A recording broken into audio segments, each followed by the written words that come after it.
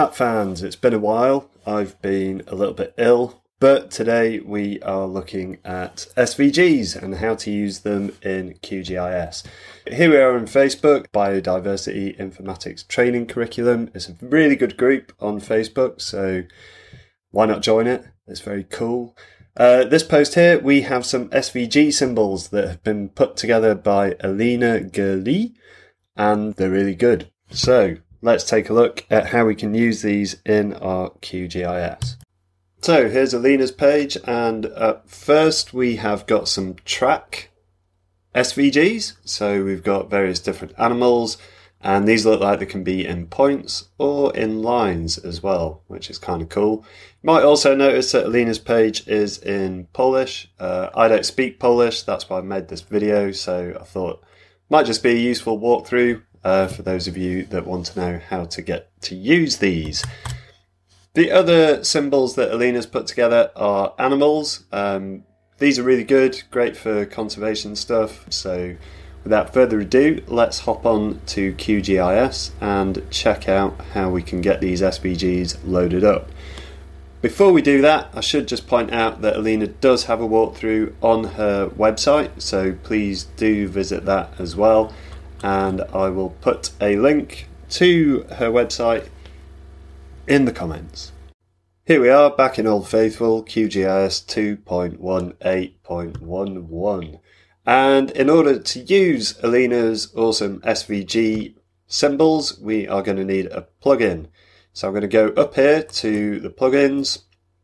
I'm going to manage and install plugins. And what we're looking for is QGIS Resource Sharer, I think it's called. Oh, sharing. There we go. All right, so you can read in the panel here to the right how this was put together. It's a product of GSOC 2016 and it allows you to share SVGs and other stuff as well in QGIS. Pretty cool. So if you make your own SVGs, then you could share them with the community. Very nice. So I've highlighted this one after finding it, and then I'm just going to install plugin down here. That'll take a little while to install. Tick tock, tick tock. And our plugin has successfully installed. So we can close our plugin window. Now that it's installed, if we go back to plugins, here we can see resource sharing is available. So let's click on that and see what's going on. All of these collections on the left we can actually use, which is pretty cool. So I believe that Alina's was animal silhouettes and animal tracks and signs. So let's go to animal silhouettes. There we can see what Alina had on her page is now available here. And we can install down to the bottom right. So the collection will download, it will install, and there we go. Let's get the animal tracks and signs as well. There we go. Thanks very much, Alina. Install there. And done. Excellent. So we can close out of our plugin now. There is a lot more stuff that you can go through here and check out in your own time. Now to put these SVGs to use, I am just going to use a map that I've got hanging around in the background, and looks like our railway stations are a point file. Very useful. Let's double click on that to open up the style. At the moment we just have a simple marker, which you can see here, and if I click on that I can change the colour, etc. Very good. And I'm just going to change the size and just bump it up to 5 so we can see our changes take effect. Now here the symbol layer type is currently set to a single marker. I want to change that to an SVG marker. Our size stays the same, but QGIS doesn't know which SVG marker we want to use.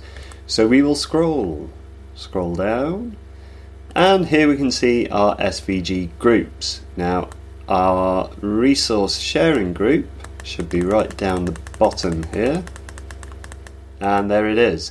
The resource sharing plugin has made these folders on our local machine, and that means that we can access these SVGs. So let's go for animal silhouettes. I am going to go for a frog image, and it will default to black, but you can change that colour as you wish. I'm going to make them bright red. Excellent. And if we apply that in the background, you should be able to see that we have changed our railway stations to red frogs. There we go. So that's how you can play around with SVG markers. If you do make your own SVG markers, please let me know. I'm always on the lookout for more of these because it's kind of cool to style your maps.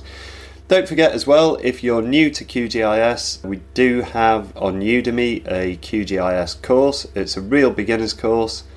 Check out the comments and there's a link to that with 50% off just for you YouTube subscribers.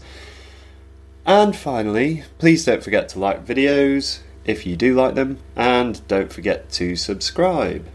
Happy mapping!